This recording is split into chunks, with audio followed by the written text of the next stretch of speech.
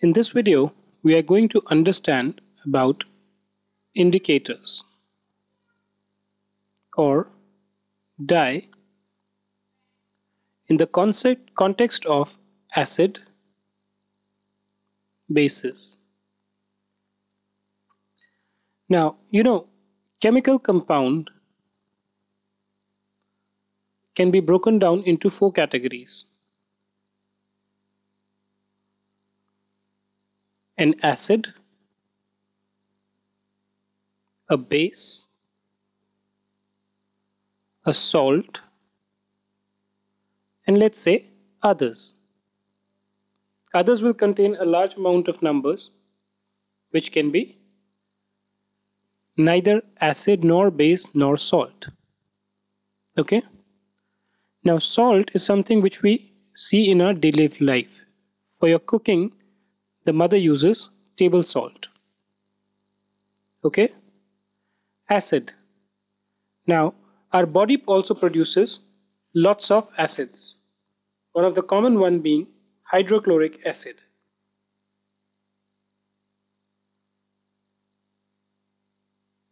Hydrochloric acid is basically used for digestion of food. Okay?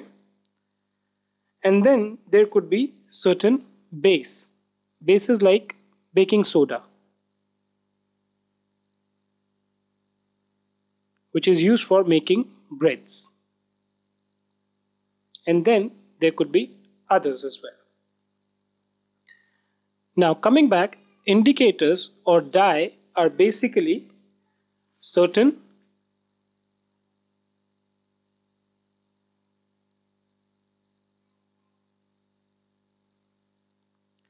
things which tell us whether a particular object is an acid or it is a base.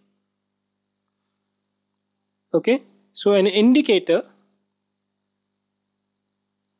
changes color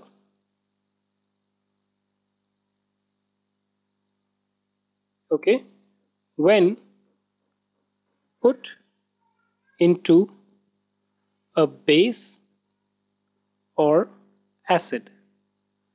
Now this change of color, will tell us whether a particular item is an acid or it is a base. Different items react differently to different indicators.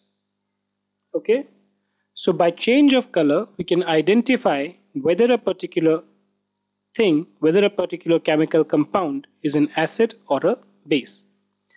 Now these indicators are basically classified again into 2 categories. This was the classification of chemical compounds. Indicators are also classified into 2 categories. Okay, one are the natural indicators,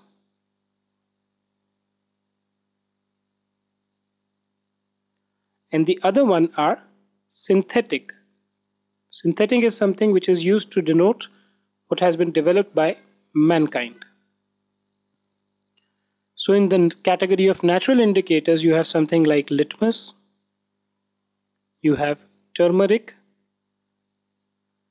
and say for synthetic indicators, I'll just give you an example of phenolphthalein. Now how and what do these do is something which we are going to see in detail when we study about each one of them in details. So just to summarize, an indicator or a dye is something which is used to test whether a particular compound is an acid or a base. Different chemical compounds react differently to the indicators, and basis that one can identify whether it's a particular case is an acid or a base. Indicators again are of 2 types. One are the natural indicators, something like a litmus or a turmeric, and these others are basically synthetic indicators, something like a phenolphthalein.